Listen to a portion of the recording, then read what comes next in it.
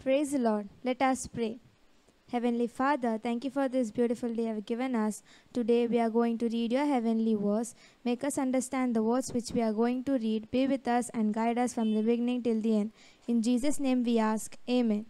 Now let us read 1 Kings chapter 8 verses 22 to 45.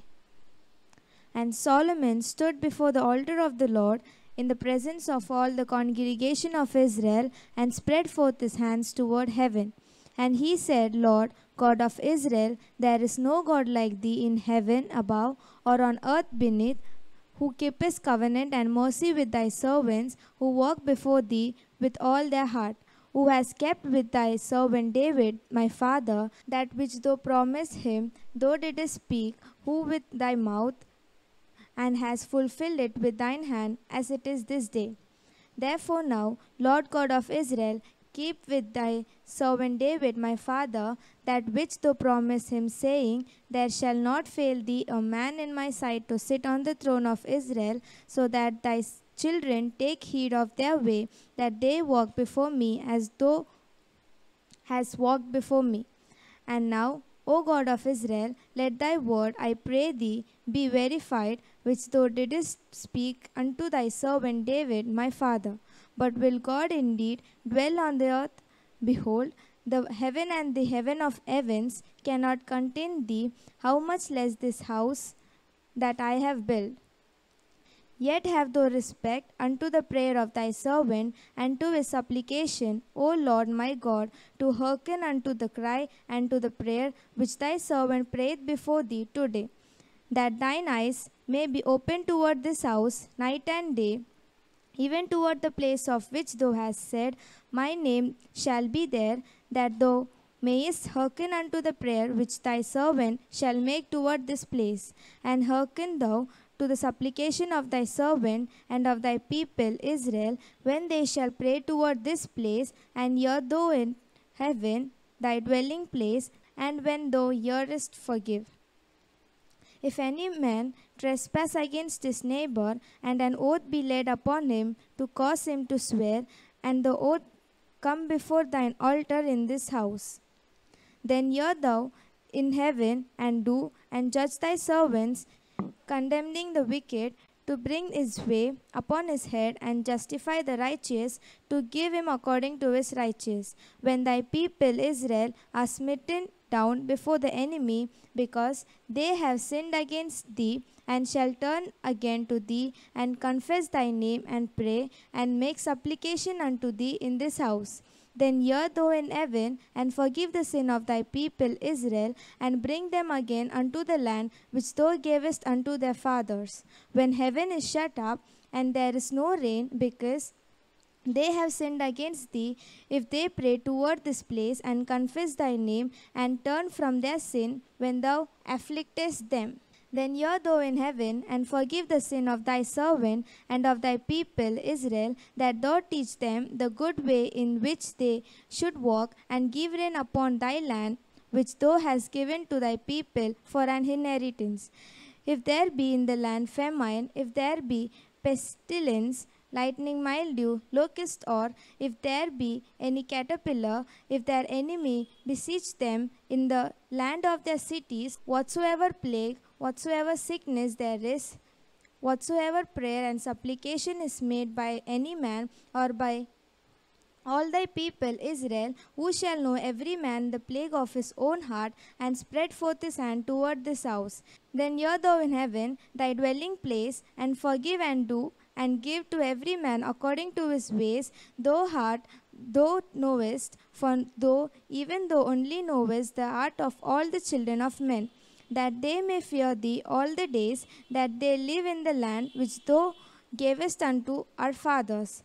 Moreover, concerning a foreigner who is not of thy people Israel, but cometh out of a far country for thy name's sake, for they shall hear of thy great name, and of thy strong hand, and of thine outstretched arm, when he shall come and pray toward this place. Hear thou in heaven thy dwelling place, and do according to all that the foreigner calleth to thee for, that all people of earth may know thy name, to fear thee, and do thy people Israel, and that they may know that this house which I have built is called by thy name. If thy people go out to battle against their enemy, wherever thou shalt send them, and shall pray unto the Lord toward the city which thou hast chosen, and toward the house that I have built for thy name, then hear thou in heaven their prayer and their supplication, and maintain their cause. Amen. Now let us read the Revelation chapter 9. And the fifth angel sounded, and I saw a star fall from heaven unto the earth, and to him was given the key of the bottomless pit. And he opened the bottomless pit, and there arose a smoke out of the pit, like the smoke of a great furnace, and the sun and the air were darkened by reason for the smoke of the pit.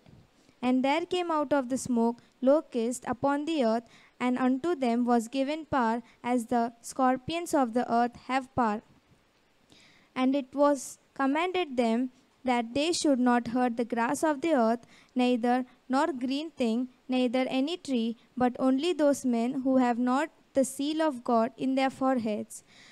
And to them it was given that they should not kill them, but that they should be tormented 5 months, and their torment was like torment of a scorpion when he striketh a man.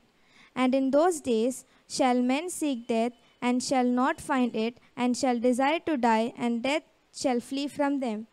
And the shapes of the locusts were like horses prepared unto battle, and on their heads were as it were crowns like gold, and their faces were like faces of men.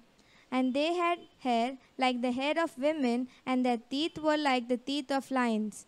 And they had breastplates as it were breastplates of iron, and the sound of their wings was like the sound of chariots of many horses running to battle. And they had tails like scorpions, and there were stings in their tails, and their power was to hurt men 5 months. And they had a king over them, who is the angel of the bottomless pit, whose name in the Hebrew tongue is Abaddon, but in the Greek tongue hath his name Apollyon. One woe is past, and behold, there come 2 woes more hereafter. And the sixth angel sounded, and I heard a voice from the 4 horns of the golden altar which is before God, saying to the sixth angel who had the trumpet, Loose the 4 angels who are bound in the great river Euphrates. And the 4 angels were loosed, who were prepared for an hour, and a day, and a month, and a year, to slay the third part of men. And the number of the army of the horsemen were 200,000, and I heard the number of them. And thus I saw the horses in the vision, and them that sat on them, having breastplates of fire, and of jacinth and brimstone, and the heads of the horse were like the heads of lions, and out of their mouths issued fire and smoke and brimstone. By these 3 was the third part of men killed, by the fire, and by the smoke, and by the brimstone which issued out of their mouths. For their power is in their mouth, and in their tails, for their tails were like serpents, and had heads, and with them they do hurt. And the rest of the men who were not killed by these plagues, yet repent not of the works of their hands, that they should not worship demons and idols of gold and silver and bronze and stone and wood, which neither can see nor hear nor walk. Neither repented they of their murderers, nor of their sorceries, nor of their fornication, nor of their thefts. Amen. Now let us read Mark chapter 1 verses 28 to 32. And immediately his fame spread abroad throughout all the region round about Galilee.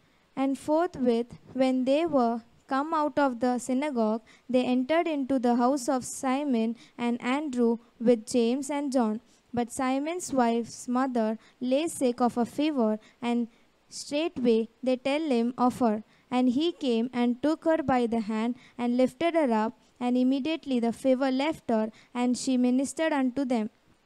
And in the evening, when the sun did set, they brought unto him all that were diseased, and those who were possessed with demons. Amen.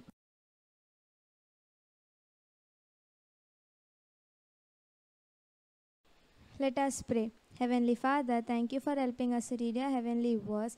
Nowadays, we are hearing many fevers and diseases are spreading. So, as you cured the sickness of Simon's mother-in-law, cure the people who are sick. In Jesus' name we ask, Amen. God bless you.